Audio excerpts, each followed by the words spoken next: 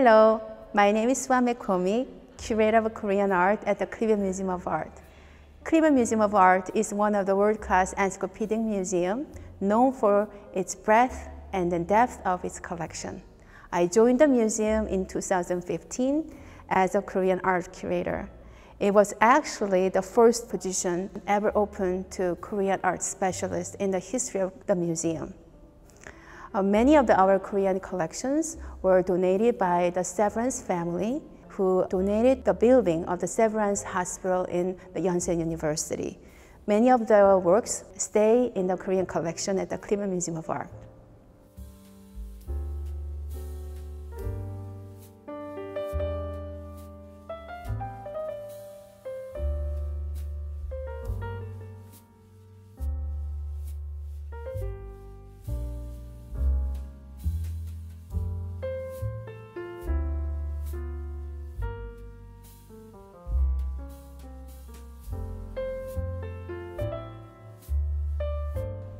This is a Korean gallery. The independent Korean gallery was established for the first time in the history of the museum in 2013. As the curator of Korean art, I prepare the exhibition every 6 months.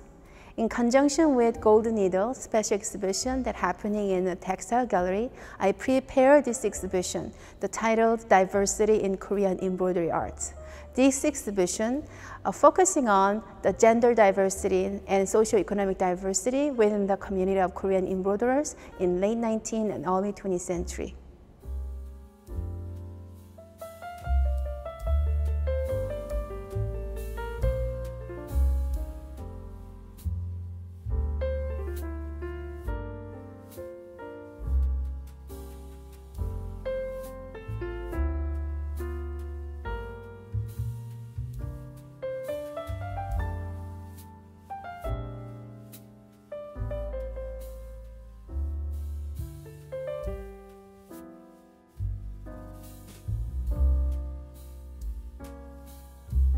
This case shows a group of selected celadon pieces donated by the Severance family.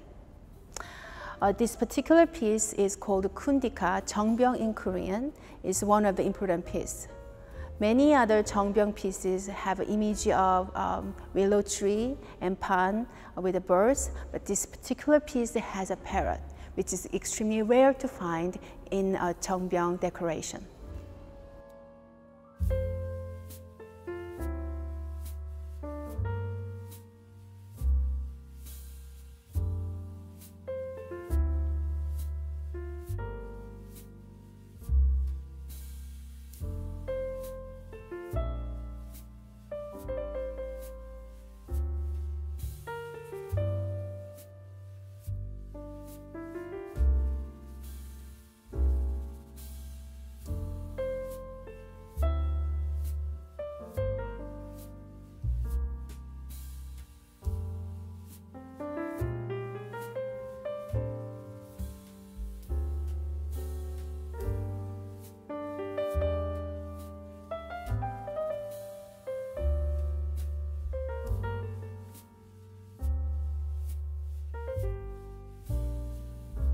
One of the important elements of this statue is that the combination of Avalokiteshvara and Amitabha and Krishnagarbha cannot be found in Chinese examples, but is uniquely found in Korean examples. Another important element of this statue is that it was produced in the late Goryeo and then early Joseon dynasty. The intricate detail tell us that probably its patron was a ruling class and probably the early Joseon dynasty ruling class members. And that challenges our assumption that the Buddhist visual culture may have disappeared in the Joseon dynasty, but however, early Joseon dynasty and its ruling class continue to commission and they are continued to be important patron of Buddhist art.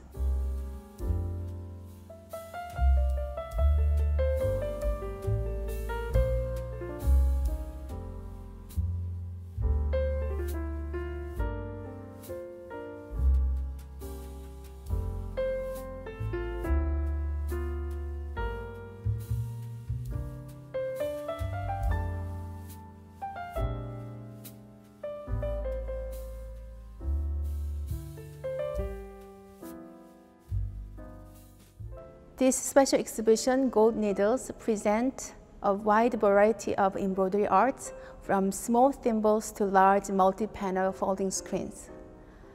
I like to celebrate artistic creativity by anonymous Korean women artists who live in late 19th and early 20th century. Also, I like to introduce their embroidery creation and as a tools of empowerment to define who they are, also strengthen their community.